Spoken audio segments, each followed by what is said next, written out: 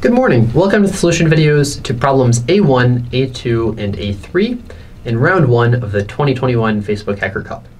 So in this problem, Tiny Timmy the typist has some keyboard which consists of many characters, but importantly the characters F, O, and X. And he's going to type some string that consists only of these characters. Now, since Tiny Timmy the toddler is very tiny, he can only use his left hand to type characters X and F, and he can use his right hand, but with that he can only type characters O and F. So in particular, he can't type the X with his right hand because it's too far left, and he can't type the O with his left hand because it's too far right. Now, in addition to typing this stuff, he's also eating a popsicle, and he's going to be doing that with his other hand, and of course he wants to minimize the amount of sticky residue he leaves on his keyboard while doing this typing. So he wants to switch hands as few times as possible for which hand he's using to type these letters. So let's do a quick example of one possible string. Now, of course, the string we're going to type will vary between problems A1, A2, and A3. It gets more complicated and more difficult. But for some simple string, we can see an idea of how this might work. So let's look at the string oxfox, because it's both interesting to say and looks kind of cool. So for the O, we have to use our right hand. So let's use our right hand for this. For this X, we have to use our left hand. For the F, we can do whichever we want, but since we had previously used our left hand, let's not switch hands here, so we'll keep using our left hand. Now we have an O, which again we have to use our right hand for, and then an X, which we have to use our left hand for. The total number of switches in this case will be one switch here, one switch here, and one switch here. So we do 3 switches, which obviously we want to minimize. Now, in this case, if we're only interested in solving problem A1, we can basically do exactly what I've done here. Every time we see an X or an O, we might be forced to switch, and if we are, we'll increment the count of the number of times we've switched. If we see an F, we'll just keep using whichever hand we were previously using. The only case this doesn't explicitly handle is if the string starts with some Fs. So in those cases, we can ignore any leading Fs because we'll just, as soon as we see a character that isn't an F, we'll use that to determine which character or which hand we would start using. Right, so if the first non-F character is an O, then we'll start using our right hand, and then we'll use our right hand to type all of those Fs, and then also that first O. And again, the Fs at the end also don't matter because whatever we were using before those Fs, we would continue using that hand earlier. Okay, so that handles that. I guess if the string is all Fs, then we can just ignore it because we can use either hand for the entire string. So that's the solution to problem A1. A2 is a little bit more difficult because in A2, we're not interested in just this one string. We're interested in all possible substrings of this string. So here, not necessarily all possible unique substrings, but all possible substrings. So we want to type O, OX, OXF, and then we want to type this OX multiple times. So we want to type it once in this case for this substring, but also once for this substring. So we want to double count the number of times that it's used. And for each of these possible substrings, we want to know the total number of times we'll have to switch hands after typing all of them. Okay, so how do we solve this? Well, what we can do is we can process this character by character, and we can maintain a few things. So when we process some prefix, let's say we've processed each of these characters, we're going to store what will change when we go from, if this were our input string, OXF, to if our input string were OXFO. And a couple things might change. So we want to know for how many of the strings here were we forced to use an X, right? So how many of these strings ended in an X? Or were we using, I guess, for how many of these strings is the last character that wasn't an F that we typed an X? So how many X's do we have in this case at this point here? We also want to know, I guess, how many O's we have in this case. And then also we want to know how many undecideds do we have.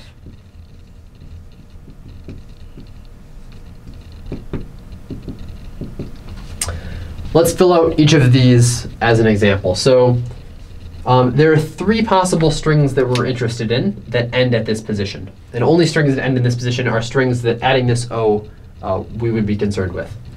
So we have this string here, this string here, and this string here. Of these, how many of these would we be using the X hand with? That would be 2. For the string that starts with an O, we type an O, but then we have to switch to the X hand. So we're using the X hand for that. For the string that starts with an X, we type an X, and then we're using the X hand through the F. So there are 2 strings here that use the X. How many undecideds? Well, there's the 1 for the F. We don't know whether we want to be using our left hand or our right hand. We want to be using whichever one comes next. So we have 1 undecided. And then we have no O's because we saw an X before we saw an O. So obviously there are none of those. We also want to keep track of something else, though, which is some of these strings might have times where we have to switch in them. In particular, if you look at this string here, this string does have a time where you have to switch in it.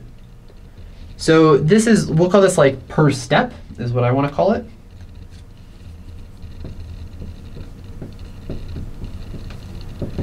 But what this basically means is if we take another step, we'll introduce some more substrings. And even if this additional step is like an F, so even if this additional step doesn't directly cause us to make any more hand changes, we're going to have to type more substrings. Some of these might include difficult parts earlier on in the string, which would make us require like having to change hands. So this per step will be for all substrings ending at this point, how many changes do all of those have? In this case, the answer would be 1. Finally, the last thing we want to store is the total. And this is exactly what it sounds like across all possible substrings that we've seen ending here or earlier. How many hand changes are there? And this will be the final answer.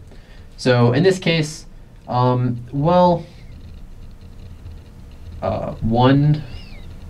2. I think the total is 2. But there's a lot going on here, so I might be missing some. But I think this would be our state after processing this F. Okay, when we process the O, what happens? Well, all of the X's and the undecideds and the O's will turn into O's. In addition, the per step will increase by all of the X's. So this will be by plus 2. And then the total will increase by the per step because we had this string earlier, so we have to pay for this. So this will increase by the plus 1. It'll also increase by the number of X's because each of these will create an additional hand switch that we have to pay immediately. So plus 2 here. And that's what this transition looks like if we take just an O. So we can maintain what each of these look like. We also have this transition that we have to calculate if we take an F, which is pretty simple. It's pretty similar, I mean. So we'll talk about that really briefly. If instead this were an F, what would this look like? So if it were an F, we would have the same number of X's. Anything that was an X up to this point would stay an X. So this would still be 2. Any undecided would stay undecided, but we would add 1 to it because we now have this additional F character, right? This additional substring that's just this would be undecided. How many O's do we have? Well, the same number. Anything that was previously an O, it'll stay an O. The per step won't change. We won't incur any additional cost because we might have previously difficult substrings, but the substring we now add has a cost of 0, and none of these other substrings are any more difficult, but they are just as difficult as they were earlier, so this doesn't change. And then the total will increase by per step. So we copy the total over, but we have to add per step.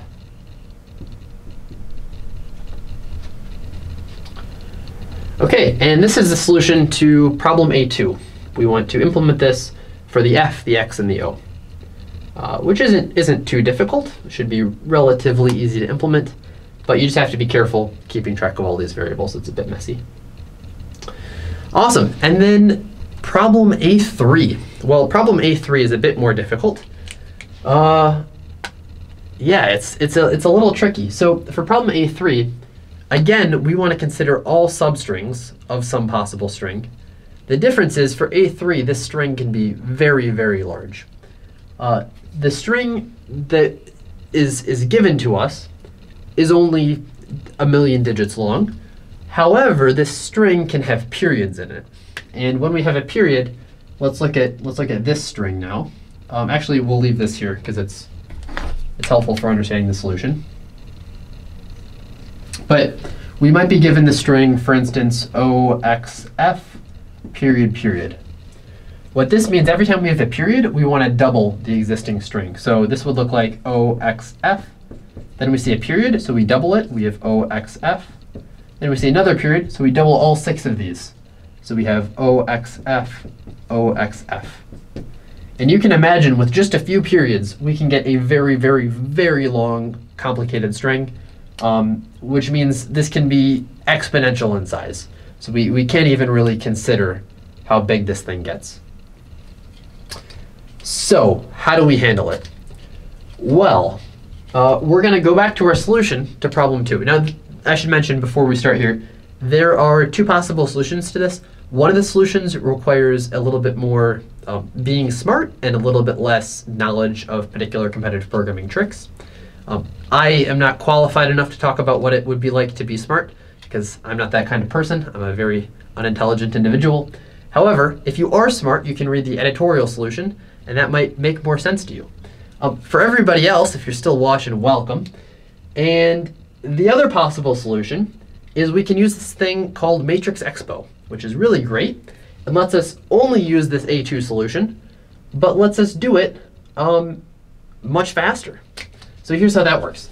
We can notice that this transition here only requires the variables x's, undecided, o's, per step, total, and the constant 1. Right? So this is just the number 1. Literally just the number 1. It doesn't change. It's always just the number 1.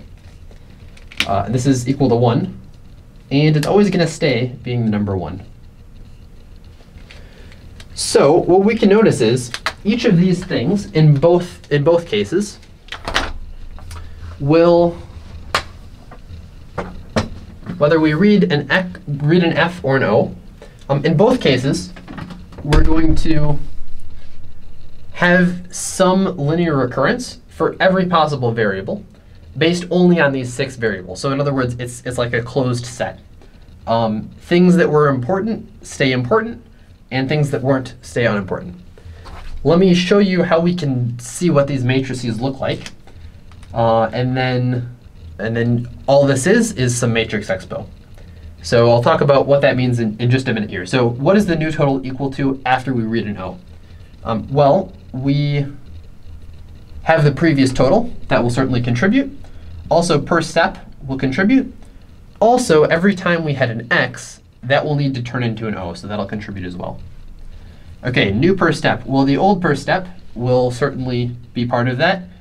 Also, every time we have an x, that'll be part of it. What about new O's? Any previous O will now become an O. Anything that was previously undecided will become an O. Anything that was an x will become an O. And then also we have this additional O that we just saw. That'll also be an O. New undecided. That'll just be 0. Anything, if once we read an O, everything is decided. Every substring ending here needs to be an O. Same thing with x. There will be no x's. Everything here needs to be an O, because no matter what the substring was, since we have to type an O, we have to switch to the O hand. And then 1, the constant 1, will just be equal to the constant 1. That's what happens if we read an O. What if we read an F? It's possible I'm missing something here, so you can check the code, but this seems right to me. What if we read an F? The total will be total plus per step. Nothing else changes with it. New per step will just be old per step, because no strings get any more difficult. The new O's will just be the old new O's. New undecided will be the old undecided plus 1, plus the string we're about to consider. New x's will just be the old x's, and the constant 1 stays as the constant 1. I think this should handle everything. But again, I guess double check my code to make sure these matrices are complete here, because I just kind of did this live, so non-zero chance something doesn't work. OK, yeah, so these are the 2 transition matrices. What does this mean? Well, we'll move this out of the way here. We can imagine storing our state as just as 6 variables, right? So we can store just this total. We can store per step. We can store X's, undecideds, O's, and then the constant 1. We can store this in a matrix. So this is our matrix. And then we can take this and we can multiply on this side here by some 6 by 6 transition matrix. So this is what our state is, and then we multiply it by some other matrix. So when we do this left multiply, this will convert our existing matrix into a new matrix that's, again, 6 tall and 1 wide. But this will be what the matrix looks like after doing one step. So we have, this is our state. We have like our state. And then we can multiply the state by this transition 1. So this would be, let's say we read an O, what happens? And then if we can multiply our state by, maybe we read an X, so this is some new transition 2. And then maybe we read an F, so this is some transition 3. And then we read an F again, so this is a transition 4. And then let's say we want to double it. So if we want to reapply each of these operations, we want to read a new, I forget what I said, but like X, O, F, F. If we want to read a new set of each of these, we want to reapply each of these transition matrices. So that would look like this. We would have another T1, T2, T3, and T4. Now, one thing to notice is when we do these multiplications, we're doing them like this. This is the order of operations here. However, multiplication is, I think associative is the word I'm looking for. It's associative, it's also transitive. So what we can do is instead of doing the multiplications strictly this times this, and then this times this, this times this, we can do the multiplications like this. This means we can take our transition matrix, and if we wanted to do everything twice, we just square the matrix. So if you know matrix multiplication, that will allow us to do this pretty easily. We just square this matrix, and that is how we handle reading in a dot. So the code winds up actually being super simple. The most difficult part of the code is just generating these matrices, which I had on the whiteboard by hand. And once you have those, then you're set. That's it. Again, there's a completely different solution that doesn't require matrix expo in the editorial. So if you're interested in that, you can read the analysis there. And that might be helpful if this is a bit too magic-y for you, if it uses things that you don't really understand yet. OK, that's all for this problem. Hope you enjoyed the problems and hope you enjoyed the contest. And if you performed well, then I'll see you on the scoreboard in round 2. Thanks for watching, and goodbye.